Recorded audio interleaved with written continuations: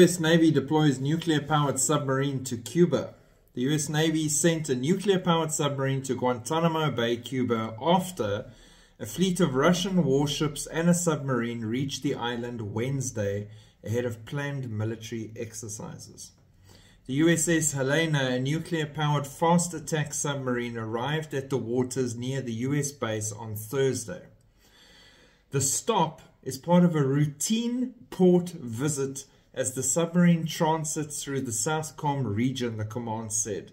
It said the vessel's location and transit were previously planned. Biden administration officials said the exercises are not considered a threat to the U.S., but the Navy has sent several of its ships to shadow the Russian vessels. So a couple of things here. Number one, the Russians send theirs as a show of strength. They have the hypersonic missiles on board, everything. They're on their way to Cuba. They're almost saying, we're here, we can touch you, just like you're trying to touch us. Immediately, the Americans send their nuclear submarine directly to that area, but not because of the Russians, and not because they're there. Right. Obviously, it's because of the Russians and because they're there. It's standard operating procedure that when the enemy comes near your coast, you should be shadowing them and keeping an eye on them, specifically the submarines. That's just how it works. So just be honest. And then the Biden officials saying they're not considered a threat to the U.S.